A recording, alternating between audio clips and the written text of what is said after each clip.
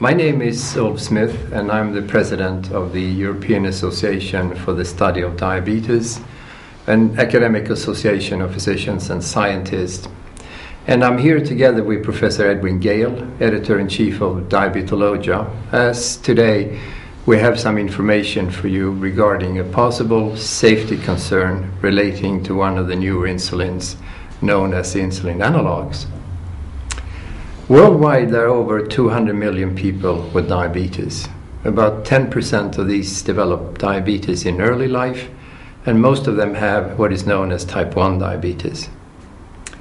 People with type 1 diabetes have an absolute reliance on insulin treatment for their continued health and well-being. Type 2 diabetes, which affects the remaining 90%, typically develops later in life and may be associated with excess body weight. People with type 2 diabetes are still able to make their own insulin, which means that they can usually be treated with diet and tablets in its early stages. At a later stage, however, many patients gradually lose the ability to produce their own insulin and will also come to need insulin injections to maintain their health. Insulin is essential for the health and well-being of millions of people. The discovery of insulin was one of the great medical breakthroughs of the 20th century. Insulin has been used by millions of people for nearly 90 years, and it has an excellent safety record if used correctly.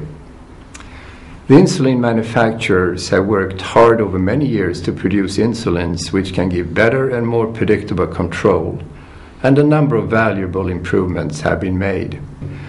More recently, the manufacturers modified the human insulin molecule itself to produce the latest types of insulin, which are known as the insulin analogs.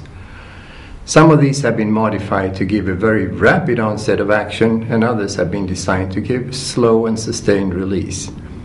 The new information we'll be talking about today relates to a long-acting analog known as insulin glargine, or Lantus Insulin. My name is Edwin Gale, and I'm the editor-in-chief of Diabetologia, which is the journal of the European Association for the Study of Diabetes. The reports we're about to tell you about have all just been published in the journal. Lantus insulin was introduced within the past 10 years, and it's proved very popular with many doctors and patients. It's most widely valued in type 1 diabetes. There is still some debate as to its benefit in type 2 diabetes. Initial safety concerns were expressed some years ago because it's been shown to cause some types of cells, including cancer cells, to grow and divide more rapidly in cell culture conditions in the laboratory. Other studies proved negative, however, so the significance of these laboratory observations has remained in doubt.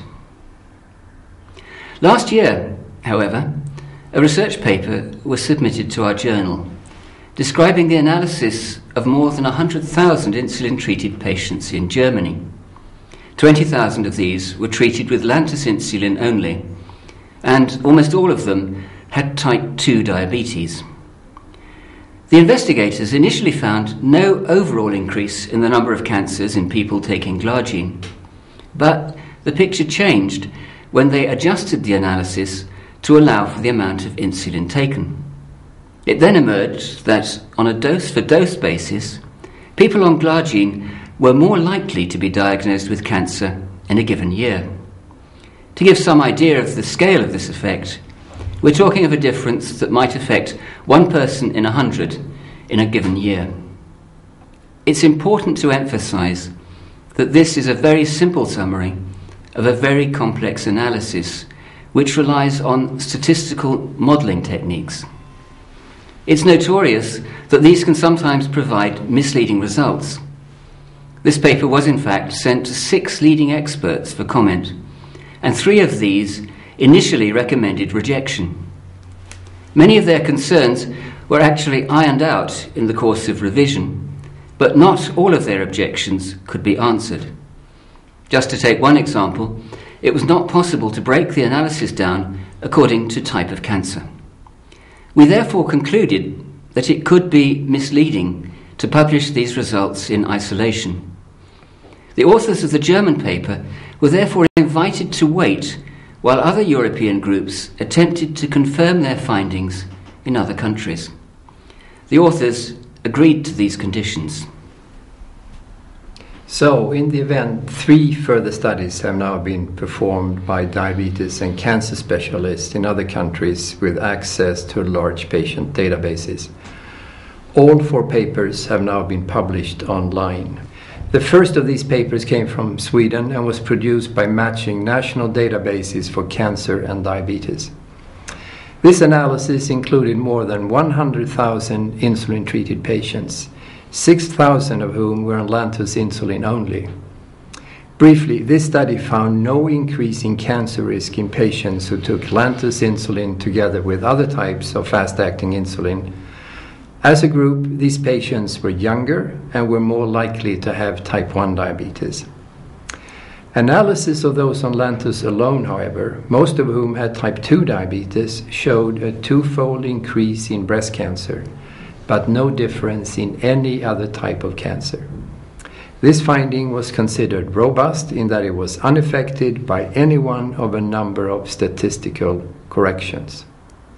Although the Swedish experience took the story a bit further, the investigators have been very careful to point out that their findings are far from conclusive. In particular, there is a concern that patients treated with Lantus alone are different in a number of other respects from patients treated with other insulin regimens. As a group, they are, for example, typically older than patients on other types of insulin treatment. Statistical analysis always works best when like is compared with like. When 2 very different groups are compared, there is always a risk that any differences between the 2 groups have arisen because they are different types of people rather than because they are different types of treatment. And here the story is taken up by investigators in Scotland. As in Sweden, these were able to match findings from a national diabetes database with the National Cancer Registry. Briefly, and once again, their findings were very largely consistent with the Swedish findings. In this case, however, it was even more evident that Lantus users fell into 2 fairly distinct groups.